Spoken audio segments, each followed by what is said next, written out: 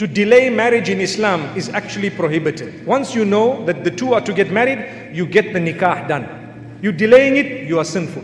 Remember this. So people say, we are engaged. The next year I met them, we are engaged. The third year I met them, we are engaged. The fourth year, oh, she fell pregnant, we had to quickly do the nikah. It's happening in society. They were supposed to be married, get the nikah done, even if they are living separately. So what? Who said that as soon as you marry, you have to go to your husband's house? If your father has agreed that no problem, you're still at school, you want to finish your education, get your nikah done and stay at home, don't worry. The day we are finished with your education 4 or 5 years down, inshallah, you can go to your husband's house and we can have a big walima that time, inshallah. No harm. But with us, we say, no, no, no, keep it. What am I going to say? Son doesn't have a degree, son-in-law doesn't have a degree. What am I going to say? No, hold it, no marriage, you must wait. They are already together. They are already together. And who is accumulating the sin? You are a part of it. A part of it. I'm not saying the entire sin, but you are a part of it. Why? You are a stubborn parent. That's what it is. Stubborn, really stubborn. Take that out. Learn from the sunnah of Muhammad sallallahu alaihi wasallam, where he teaches us when nikah is confirmed, get it done. When the time of salah comes, fulfill it. When a janazah happens to be in front of you, get them buried. You don't delay a janazah to say, you know what, let's just wait for 1 or 2 years, put him in the mortuary. Why? You know, more people will come, you know.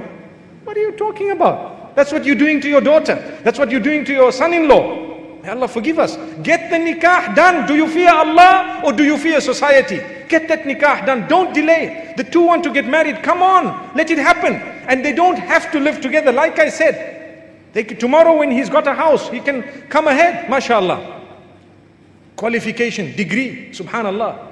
Some of the happiest marriages are to those who have no degree. Trust me.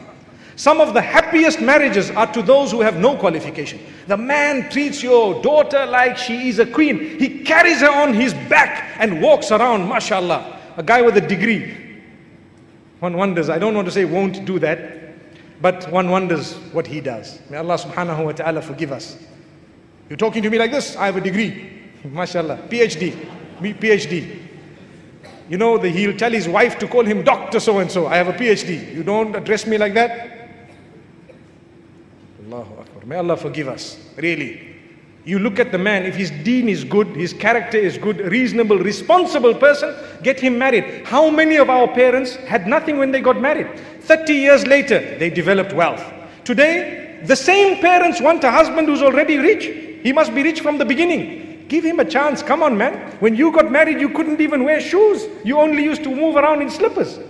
Allahu Akbar. And it took you 20, 30 years to develop wealth. And just because you've got the wealth, your daughter wants to get married. It's not like anyone is shoving it down her throat. And you are just saying no because perhaps the man doesn't have something. And who said? Allah says, إِن يَكُونُوا فُقَرَاءَ يُغْنِهِمُ اللَّهُ مِن فَضْلِهِ. You've chosen the right spouse. If the person is poor, Allah will bless them with His virtue because Allah is the one who owns sustenance. How many people have got their daughters married to wealthy people? 10 years down the line, they lost everything. So it's not to do with wealth, it's to do with the right person.